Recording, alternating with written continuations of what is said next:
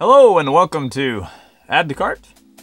This is Brian and I've got a different kind of video for you today. It's not something that a specific thing that I'm going to review and say go here and buy this or add this to your cart.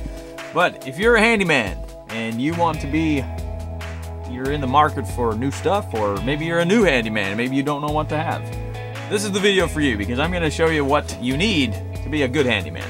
And, you know, I can brag and tell you all about the stuff that I've created. Barns and sheds and remodeled ceilings and kitchens and sinks and all new countertops, building furniture. Anyway, we could go on and on and on. But I think you're mainly here to watch and say, if I'm going to get a tool belt, what kind of tool belt and what should I put in that tool belt? Things that you actually need. Here is your video. This is my tool belt and things that I've used over 20 years of experience. Things that you must have inside your tool belt. A square. I know that looks like a triangle, but that's called a square, so you can make things square. Does that make sense? Get you a good one. This one's metal. I love it. Used it for 20-something years. Great thing to have. Always want to have a chisel of some kind. And of course, a marker. I like these Sharpies that pop in and out. Good one to have. So things on your left side of your tool belt, at least on mine anyway. Of course, you want to have a tape measure.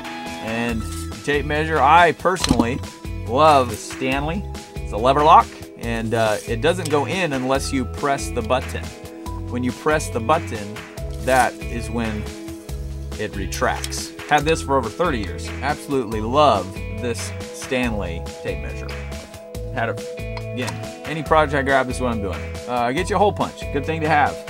They are fabulous for marking things on the wood, marking things on metal. You always need a hole punch. It's a good thing to have. Get you, of course, you need some kind of a blade.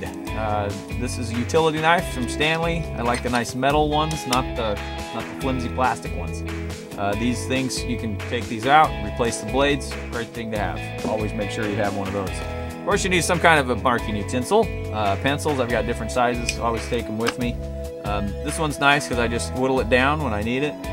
This one's just happens to be in there because, you know, I needed something a little bit finer in that situation. Then of course you've got your pockets for storing screws and nails and all kinds of things. I usually put the smaller ones. Of course, the sawdust ends up piling up inside of your your pouches because as you're working.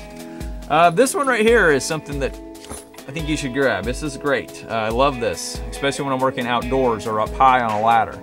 This one here is a Werner, and it's a, I don't even know really have a name for it, but what it does is it holds your tool on your belt. So that's on your belt and you hook that. It's really easy to just flip it in there.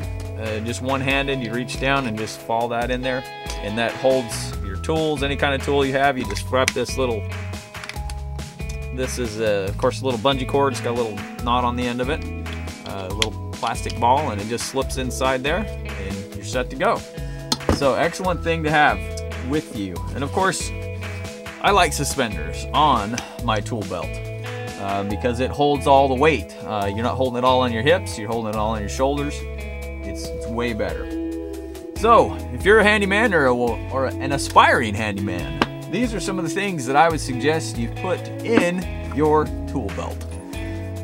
Hopefully you can find, you know, whatever sources you like to add those things to your cart. Thanks for watching Add to Cart. If this video helped you out, go ahead and give me a like, give me a share, tell your friends. I appreciate it.